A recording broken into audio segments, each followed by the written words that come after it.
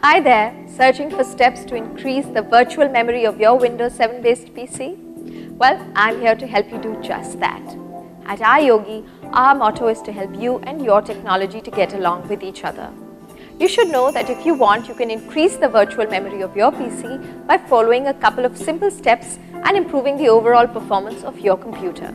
So, here's how you can increase the virtual memory of your computer system. Follow me. Click on the Start button on the main desktop taskbar. From the menu, right-click on Computer and select Properties. From the System window in the left pane, click on Advanced System Settings. In the System Properties box, under Performance section, click on Settings button. In the Performance Options window, go to the Advanced tab.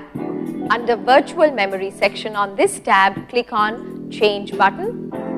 In order to make manual changes, uncheck Automatically Manage Page File Size for all drives checkbox. Ensure that C drive is selected. Select Custom Size Radio button and specify the minimum and maximum size of virtual memory according to the physical RAM available in your computer. Click on the Set button. Finally, click on all OK buttons to accept and confirm your selections. Click OK in the confirmation dialog box. Click OK and then click OK again. Click Restart now to restart your computer. So, you see, by using the steps shown in this video, you can increase the virtual memory of your Windows 7 based PC without any hassles. Don't you just love technology?